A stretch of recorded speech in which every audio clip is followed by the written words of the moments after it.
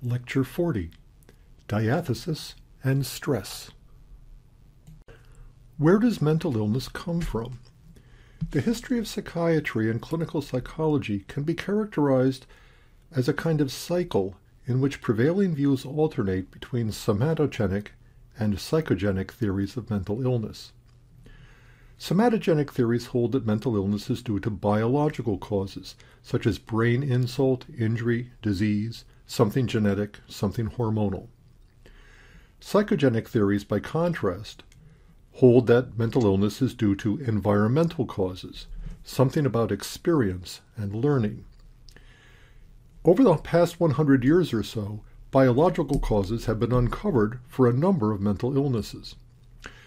Alzheimer's disease, once labeled as presenile dementia, is now known to be caused by the plaques and tangles in brain tissue.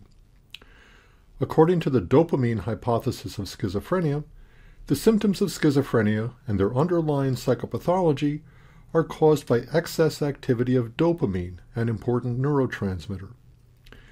And according to the monoamine hypothesis of depression, the symptoms of depression and their underlying psychopathology are caused by lower levels of another class of neurotransmitters, the monoamines, which include norepinephrine and serotonin. On the psychogenic side of the coin, post-traumatic stress disorder is caused, almost by definition, by exposure to traumatic levels of stress. We've seen how phobias can be thought of as fear responses, and compulsions as avoidance responses acquired through a history of social learning. And there's a prominent theory that some forms of depression are related to learned helplessness, caused by exposure to unpredictable and uncontrollable aversive events. The psychological deficits that feature so prominently in syndromes like schizophrenia, autism, some forms of depression, and even attention deficit disorder presumably have their deep origins in biology. Presumably, these illnesses are fundamentally somatogenic in nature. But the symptoms we see in phobias, obsessive-compulsive disorder, other forms of depression, and the psychophysiological disorders seem to have their origins in an experience of maladaptive social learning.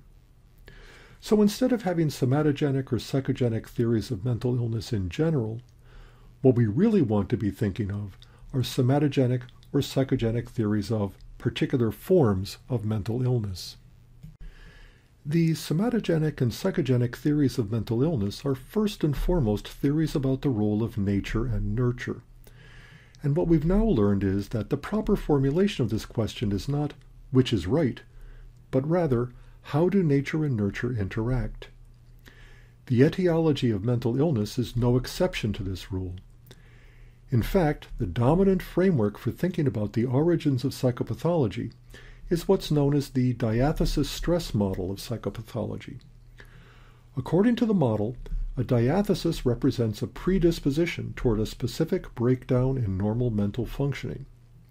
Its source may lie in the person's biological endowment, experiential history of social learning, or both. In either case, the diathesis renders the person vulnerable to, or at risk for, some specific form of psychopathology. Every person achieves a more or less successful adaptation to this genetic or psychosocial heritage. Stress refers to any event, or perhaps a series of events, which challenges the person's current level of adaptation to his or her diathesis. And again, these stress factors may be either biological or psychosocial in nature. The interaction of diathesis and stress precipitate an acute episode of mental illness, what used to be called, in common parlance, a nervous breakdown. Looking backward from that acute episode, we can examine the patient's level of premorbid adjustment, or what is sometimes called premorbid personality. In medicine, the term premorbid refers to the patient's status before he or she became ill, and this is another term that's been carried over from medicine into mental health. Individuals with good premorbid personality carry relatively little diathesis, or have made a relatively successful adjustment to a relatively high level of diathesis. Individuals with poor premorbid personality carry relatively high amounts of diathesis, or have made a relatively unsuccessful adjustment to a relatively low level of diathesis. Again, when the stress arrives, it's going to precipitate an acute episode of mental illness, but it's only going to do so in individuals who are vulnerable, either by virtue of carrying a relatively high level of the diathesis factor, or because they've made a relatively poor premorbid adjustment to their diathesis. As you probably already figured out, the diathesis stress model of psychopathology is a special case of the person-by-situation interaction, where the diathesis is an attribute of the person and stress is an attribute of the environment or the situation. In principle, diathesis and stress factors could combine in a number of ways to precipitate an acute episode of mental illness.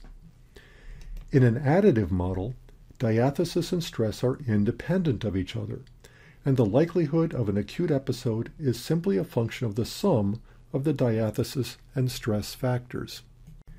In a multiplicative model, diathesis and stress truly interact, so the combination of the two factors is particularly potent. When stress multiplies with diathesis, the combination of diathesis and stress greatly increases the likelihood of an episode of mental illness. The prevailing view is that the interaction between diathesis and stress is truly multiplicative, not merely additive. For individuals carrying substantial levels of diathesis, relatively little stress would be required to precipitate an acute episode of mental illness, and the individual would likely show relatively poor premorbid adjustment even before that episode. On the other hand, catastrophic levels of stress would likely produce an acute episode even in individuals who carry little or no pre-existing diathesis, and who therefore show relatively good levels of premorbid adjustment. If diathesis levels are within normal limits, an acute episode would occur as a function of the stressors in the individual's life. If stressors are within normal limits, an acute episode would occur as a function of the individual's level of pre-existing diathesis. Remember, the diathesis factors are specific to particular forms of mental illness. In theory, some particular diathesis predisposes an individual to schizophrenia, but other diatheses would be relevant to things like depressive disorder, anxiety disorder, and the like. So if stress precipitates an acute episode of mental illness, that illness will take a specific form that's determined by the diathesis. Although it's not quite right, for reasons that will become clearer later in this lecture, it's easy to think about the diathesis factor as a genetic predisposition to some form of mental illness. And indeed, twin studies show that, at least for some forms of mental illness, the concordance rate for mental illness is higher in monozygotic twins, identical twins, than it is in dizygotic twins, or fraternal twins. For schizophrenia, if you have an identical twin who has schizophrenia, that more than doubles your risk of having schizophrenia yourself. More than doubles your risk if you have an identical twin with bipolar affective disorder, and more than triples your risk if you have an identical twin with unipolar affective disorder. So the fact that monozygotic twins are more concordant for psychopathology than dizygotic twins is, again, prima facie evidence for a genetic contribution to these forms of mental illness. But you'll notice that the MZ concordance rate is far from 100%, far from perfect. The genetic endowment does not cause schizophrenia or affective disorder. Rather, it leaves the individual at risk for these forms of mental illness. The genetic endowment is important, but it's not decisive for mental illness.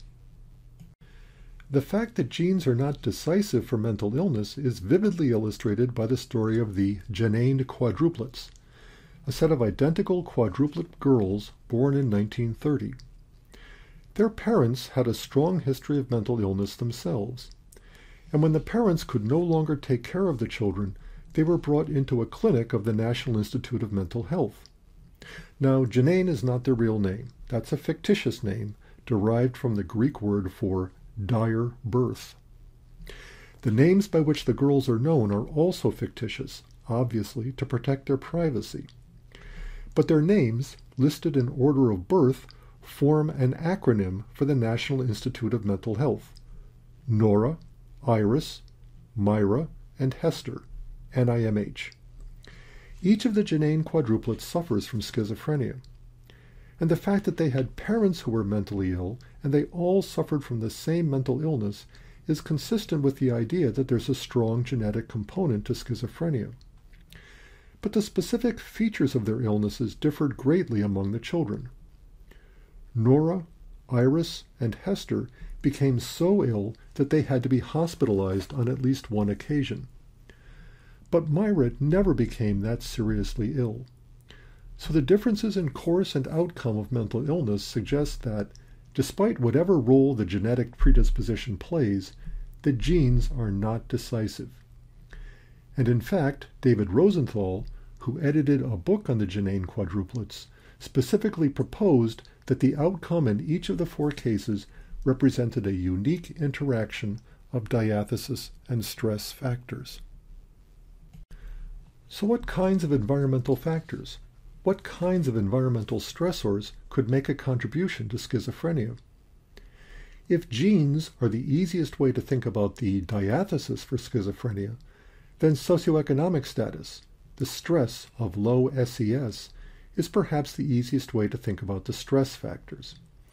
And in fact, socioeconomic status is correlated with schizophrenia. They do tend to go together to some extent. But correlation is not causation, and the fact that schizophrenia is correlated with socioeconomic status does not mean that socioeconomic status caused or contributed to the schizophrenia. The best evidence suggests that the correlation between schizophrenia and socioeconomic status reflects social drift, not social genesis. It's not that low socioeconomic status causes schizophrenia, but rather that an episode of schizophrenia can cause an individual to fall or drift from one level of socioeconomic status to a lower level. Still, there are some stressors that have been causally linked to schizophrenia, and these include coping failures, losses and frustrations of various sorts, and family maladjustment. Again, think of the Janine quadruplets. It can happen that children who have been identified as at risk for schizophrenia can be adopted into families where there's a fairly high level of mental illness to begin with. You wouldn't think that could happen, but it does. And when children at risk for schizophrenia, so-called probands for schizophrenia, are adopted into families where there's already a fairly high level of mental illness, those children are much more likely to become schizophrenic themselves compared to other probands who are adopted into families that don't have such maladjustment. A nice demonstration of the interaction of diathesis and stress on schizophrenia is provided by the Finnish adoptive family study of schizophrenia. The subjects in the study were a number of children who were born to women in Finland who had been hospitalized for schizophrenia and then given up for adoption. 183 children, those are the probands, born to 167 women. And there was a control group of children who had been born to women who had been hospitalized for other illnesses, something other than schizophrenia, and who had also been given up for adoption. Through psychological testing, the adoptive families were rated on a scale of communication deviance, basically how difficult it is to follow and understand a conversation when you're talking to these people. And then the adoptees themselves received testing and were scored on an index of thought disorder, the primary psychological deficit in schizophrenia. So we have some adoptees who were presumably at risk for schizophrenia because they were born to women who had schizophrenia, other adoptees who were presumably at lower risk for schizophrenia, adoptive families assessed for communicative deviance within the family, and then the adoptees themselves, all assessed for evidence of thought disorder. Here are the results of the study. You can see a very clear interaction between genetic risk for schizophrenia and communication deviance within the family on thought disorder in the adopted children. High-risk children adopted into families where there were low levels of communication deviance didn't show much evidence of thought disorder. But high-risk children who were adopted into families where there were high levels of communication deviance showed high levels of thought disorder. For control children who were not particularly at risk for schizophrenia, the amount of communication deviance in the family didn't make any difference. Notice, too, that none of the families of the control children achieved really, really high scores for communication deviance, scores of 9 or 10, whereas such scores were achieved by families who had the high-risk children adopted into them. So apparently, communication deviance interacts with genetic risks to produce thought disorder, an index of psychological deficit in schizophrenia, among these high-risk adoptees. But the high level of thought disorder in these adoptees appears to actually contribute to an increase in communication deviance within the family. So the family environment has an effect on the high-risk child, but the high-risk child also has an effect on the family environment. We see a nice example of reciprocal determinism here.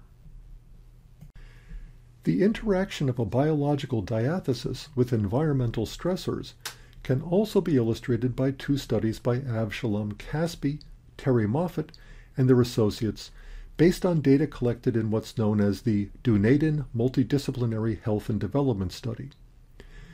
In this project, which was conducted in New Zealand, longitudinal data was collected from a group of more than 1,000 children, roughly half of them males, in New Zealand, and tested approximately every 2 or 3 years from ages 3 to 26.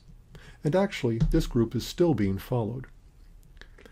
In one study, Caspi and his colleagues examined the role played in adolescent conduct disorder by a specific gene known as the MAO-A gene. This gene, located on the X chromosome, promotes monoamine oxidase A, a substance that metabolizes many different neurotransmitters and which has been linked to high levels of aggressiveness in both laboratory mice and humans. Adolescent conduct disorder is characterized by high levels of aggressive and antisocial behavior, and so it made sense to them that the MAO-A gene might be involved. But Caspi and his colleagues also explored the role of stress in conduct disorder, particularly a history of childhood and adolescent maltreatment, which some theorists have proposed initiates an intergenerational vicious cycle of violence, in which maltreated boys become maltreating fathers, producing maltreated boys who will also become maltreating fathers. In fact, subjects with high levels of MAO-A activity showed relatively low incidence of conduct disorder regardless of their history of maltreatment. But subjects with low levels of MAO-A activity, who also had a history of severe maltreatment, showed a very high incidence of conduct disorder. Apparently, this MAO-A gene is a diathesis, which interacts with severe maltreatment to produce conduct disorder in these boys. The MAO-A gene is not by itself sufficient, nor, for that matter, is a history of maltreatment. It's the interaction of the genetic diathesis and the environmental stress that does the work. In a similar study, Caspi and his colleagues examined the role of another gene, known as the 5-HTT gene in major depressive disorder. The 5-HTT gene, located on chromosome 17, comes in two forms, short and long. Those are short and long alleles of the gene, yielding 4 genotypes: 2 short alleles, a short and a long allele, a long and a short allele, or 2 long alleles. This 5-HTT gene is of interest because it's a serotonin transporter, and we believe that serotonin is linked to depression in humans, not least because there are certain drugs, known as selective serotonin reuptake inhibitors, that act on the serotonin system. Prozac and Zoloft, for example. These are popular drug treatments for major depressive disorder. Caspi et al. Also explored the role of life stress in depression by counting the number of stressful events occurring in the life of each subject between ages 21 and 26. In psychology, a stressful event can involve lots of different things. Getting divorced, a death in the family, but also getting married and having a birth in the family. It's all stress. Subjects with the long form of the 5-HTT genotype, that is, 2 long alleles, showed a relatively low incidence of depression regardless of their history of stress. However, subjects with the short form of the genotype, with at least one short allele, SS, SL, or LS, combined with a history of many stressful events during the previous 5 years, showed a much higher incidence of depression. Again, the 5-HTT genotype did not cause depression, nor did exposure to lots of stress. It was the combination that precipitated the episode of depression, the combination of genetic diathesis and environmental stress. Here is one more example from the Caspi-Moffitt group. It's long been known that some people who smoked marijuana as adolescents develop a form of psychosis as adults, but the precise pathway has been unclear. Certainly, most adolescents who smoke marijuana don't develop psychosis, but it does appear to be a risk factor. Caspi and his colleagues focused their attention on yet another gene, known as COMT, located on chromosome 22. COMT is involved in the metabolism of dopamine, which has been linked to schizophrenia. The gene comes in 2 forms, methionine, MET, and valine, VAL. Individuals who have 2 copies of the MET allele show the fastest breakdown of dopamine, those with 2 copies of VAL the slowest, and those with 1 of each somewhere in between. So if you're a MET-MET person, dopamine metabolizes faster and resides in your system for less time. Again, using subjects from the Dunedin study, Caspi and his colleagues classified their subjects according to the form of the COMT gene and also by their history of adolescent marijuana use. And when they looked at the incidence of psychotic symptoms in these subjects when they were young adults, they found a clear gene-by-environment interaction. The affected subjects didn't always show full-blown schizophrenia or any other psychotic syndrome. Still, their risk for delusions, hallucinations, and other schizophreniform symptoms was greatly increased if they had 2 copies of the VAL allele, coupled with frequent marijuana use as adolescents. If they had only 1 copy of VAL, or 2 copies of MET, their risk was greatly reduced.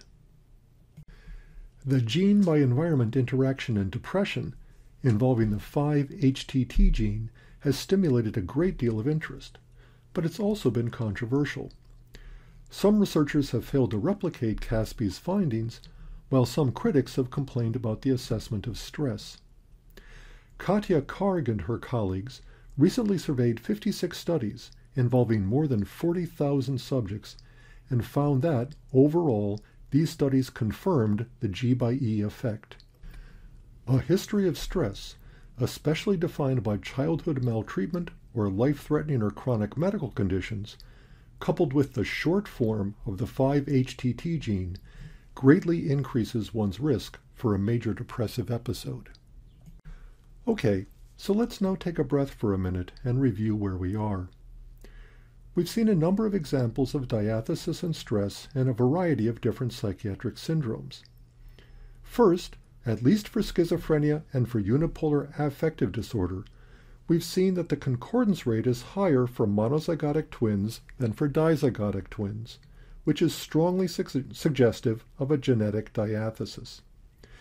But for both of these conditions, the concordance rate for monozygotic twins is low enough that it's very clear that genes are not decisive and that a fair amount of the action rests with the non-shared environment.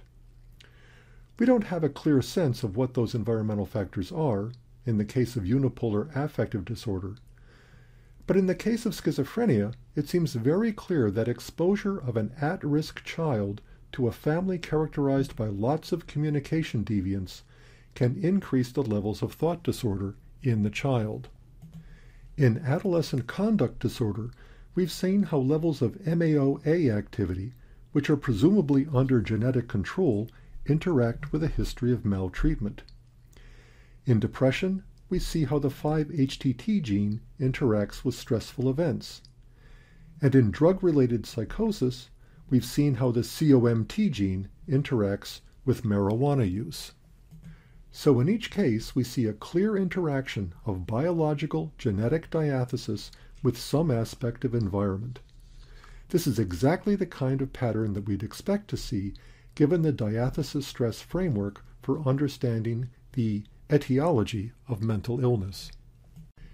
The interaction of diathesis and stress can also be seen in the case of psychosomatic ulcers. As I indicated earlier, it's long been popular to view ulcers as caused by psychological stress. Stress activates the sympathetic branch of the autonomic nervous system, preparing the body for flight or fight, tend and befriend. The sympathetic nervous system activity depletes bodily resources. The parasympathetic nervous system kicks in to try to restore those resources. One way it does that is to digest food and provide new blood sugar. So it secretes gastric acid into the stomach.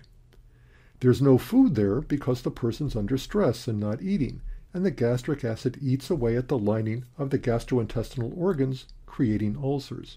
That's the theory. Unfortunately for theory, in 1984, two Australian physicians, Marshall and Warren, identified the role of a specific bacterium, Helicobacter pylori, or H. pylori, in gastritis and peptic ulcers. This is a discovery that got them the Nobel Prize for Physiology and Medicine in 2005.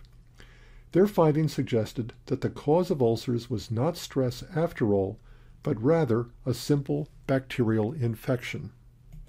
In fact, this discovery led a leading molecular neuropsychiatrist to write an essay entitled "Another One Bites the Dust," celebrating the triumph of biomedicine over psychology.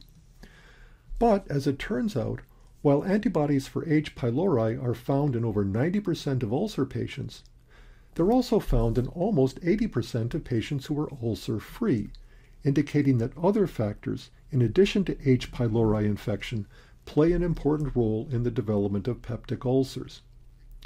We now have good reason to believe that some of these factors are in fact psychosocial, and that stress interacts with H. pylori infection to create ulcers. Animal research by Bruce Overmeyer and his colleagues exposed rats who were infected with H. pylori to a regime of unpredictable and uncontrollable shock. Overmeyer himself was involved in some of the earliest experiments on learned helplessness. Ulcers tended not to occur in infected animals unless they were exposed to unpredictable and uncontrollable shocks, an environment of helplessness. Animals who were exposed to learned helplessness, unpredictable and uncontrollable shocks, tended not to develop ulcers unless they were infected by H. pylori. So neither H. pylori infection nor stress is by itself the cause of ulcers. It's the interaction of a bacterial infection with H. pylori and environmental stress, unpredictable and uncontrollable aversive events. What's true for rats in this laboratory model is probably true for humans as well.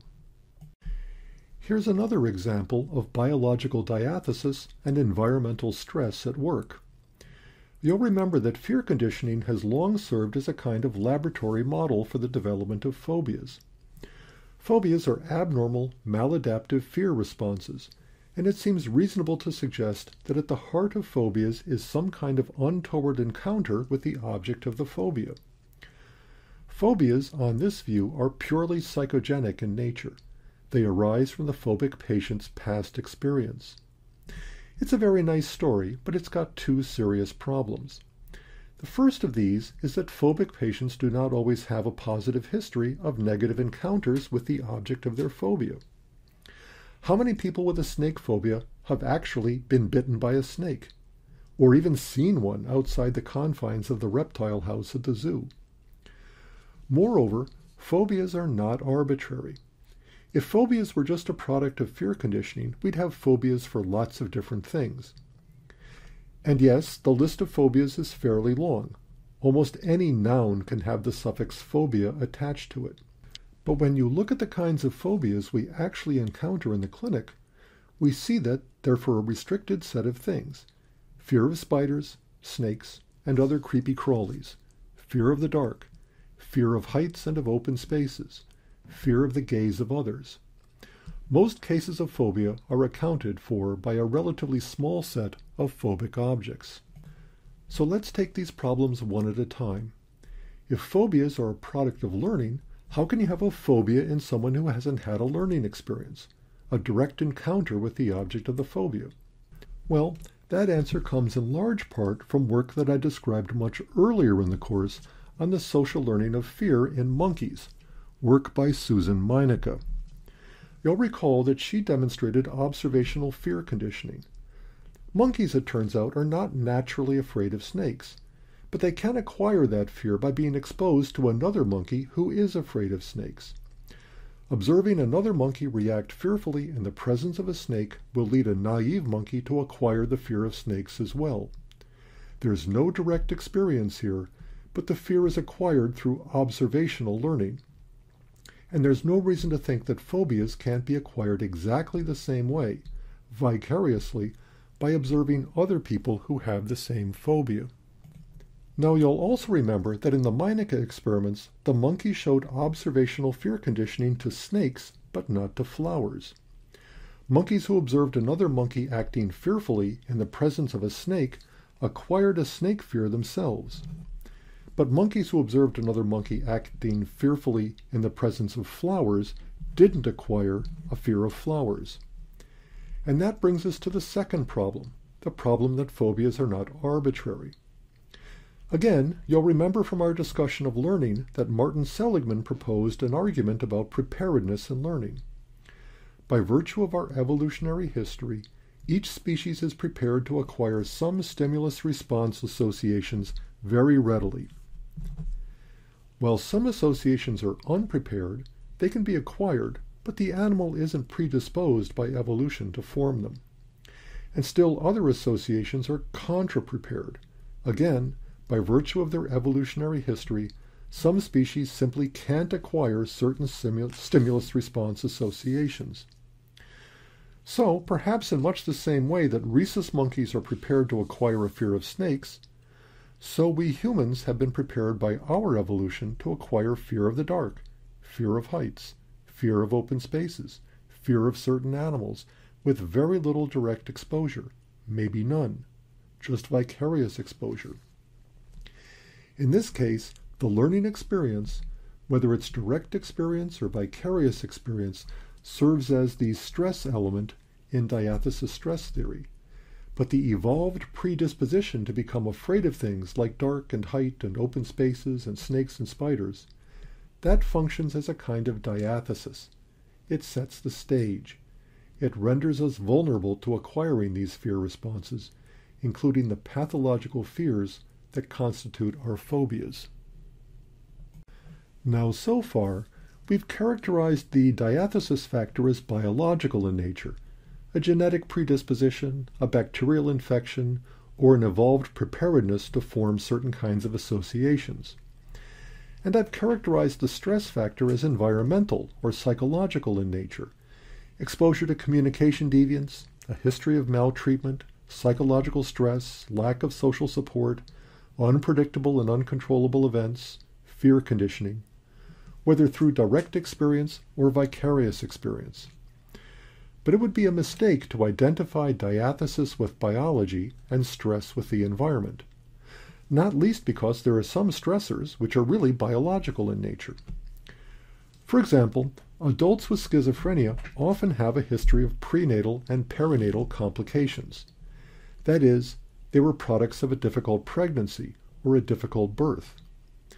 These events constitute stressors, but they're really not environmental stressors in the same sense that we've been using this term. They're biological stressors. By themselves, they're not enough to cause schizophrenia. There are plenty of people walking this earth who are the products of difficult pregnancies and difficult births. But these kinds of biological factors can interact with a genetic diathesis to lead an individual to develop schizophrenia as an adult. So the stress factors implicated in the diathesis stress model can be biological in nature. And it turns out that the diathesis factors, for their part, can be psychological in nature. A good example of this can be found in the cognitive theory of depression proposed by Aaron Beck, known to his friends and colleagues as Tim Beck, in 1967. Based on his clinical observations, Beck argued that depressed patients are characterized by a particular pattern of thinking which he called depressogenic schemata. You'll remember from our lectures on perception and memory that a schema is an organized cognitive framework for perception and memory. Combined with information supplied by the stimulus, it allows us to make inferences about what's out there in the environment. Combined with information supplied by the memory trace, it allows us to make inferences about what happened in the past. Beck identified 3 ways of thinking, 3 depressogenic schemata that he argued a lot of depressed patients shared in common. A negative view of themselves, a negative view of the world, and a negative view of the future. The person says to himself, basically, I'm no good, the world is hostile, and the future is bleak. Now, being depressed might cause you to have these thoughts, but that wasn't Beck's idea. Remember, he's calling them depressogenic schemata, schemata that give rise to depression. So here we have a pattern of thinking, a mode of thought characterized by these depressogenic schemata, which comprise a kind of cognitive predisposition to become depressed when something bad actually does happen to you. An environmental stressor, some negative events, interacts with a cognitive diathesis, a psychological diathesis, a particular way of viewing oneself and other people and the future to precipitate an episode of depression. A different, though related theory of depression offers another view of psychological diathesis predisposing people to become depressed. This is the hopelessness theory of depression proposed by Lynn Abramson, Lauren Alloy, and their colleagues. It's an extension of the learned helplessness theory of depression originally proposed by Martin Seligman, and Abramson and Alloy were both students of Seligman's. Seligman, whom you'll remember from the learned helplessness experiments that we discussed in the lectures on learning, proposed that learned helplessness might be a cause of depression, that people became depressed precisely because they were exposed to an environment that presented them with a lot of unpredictable and uncontrollable aversive events. It's a good idea. Such an environment would make you depressed. But Abramson and Alloy noticed that not everybody who was exposed to such an environment became depressed. Some of them became angry. What made the difference, in their view, was that the people who became depressed approached the world with a particular kind of attributional style, which was depressogenic.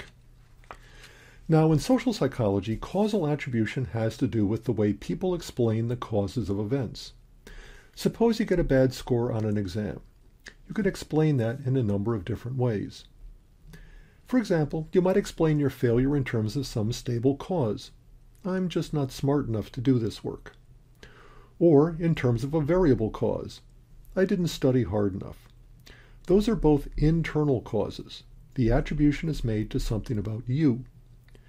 But there can also be external attributions to something about the world outside. You failed the test because the teacher is mean, or because the test was tricky, or because the test was too hard. It doesn't have anything to do with you. It has to do with something else. So causal attributions could be made to stable factors or variable factors, internal factors or external factors. They could also be made to global factors or specific factors.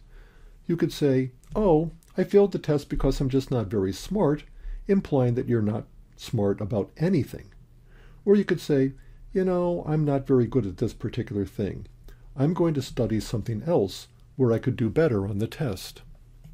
Abramson and Alloy proposed that people become depressed when they're exposed to unpredictable and uncontrollable aversive events, as Seligman argued, but only when they view those events through a particular cognitive lens, only when they tend to explain those events in a particular way.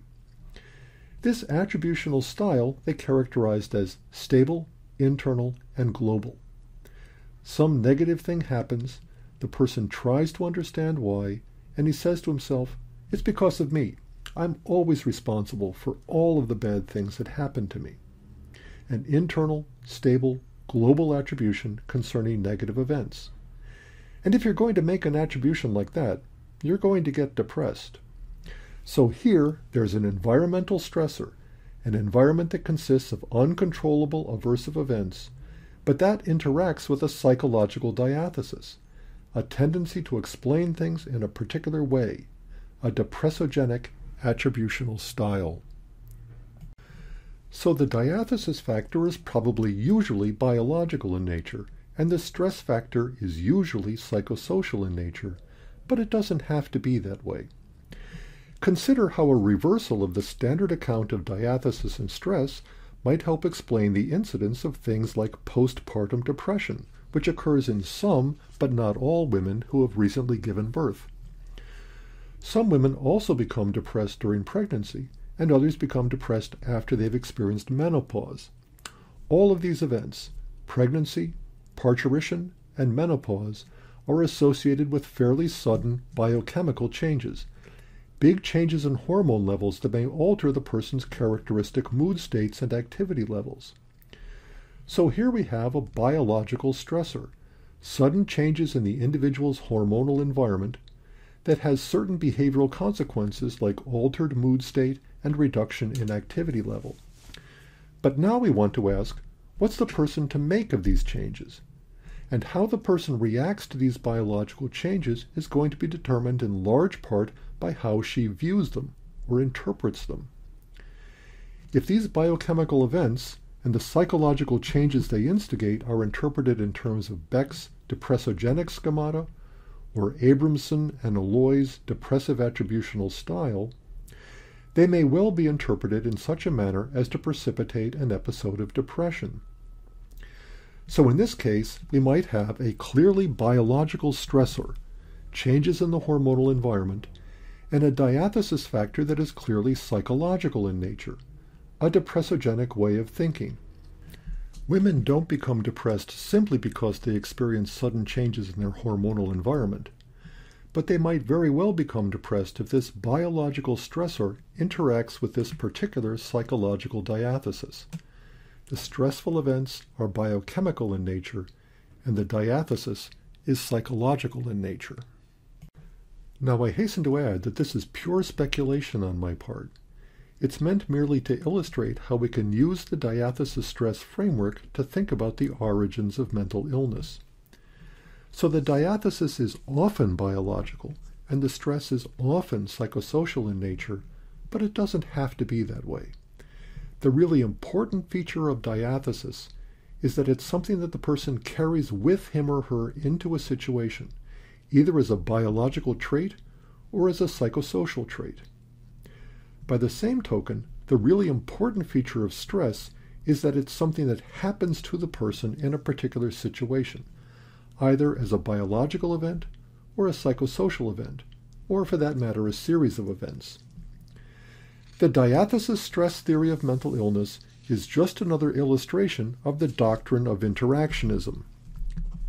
Episodes of mental illness reflect the interaction of the person and the environment. The diathesis, whether it's biological or psychosocial in nature, is a characteristic of the person. It's something that the person carries around with him or herself. The stressor, whether it's biological or psychosocial in nature, is something that happens to the person. So, in the same way that normal experience, thought, and action emerge from the interaction of the person and the situation, so do episodes of mental illness emerge from the interaction of personal diathesis and environmental stress.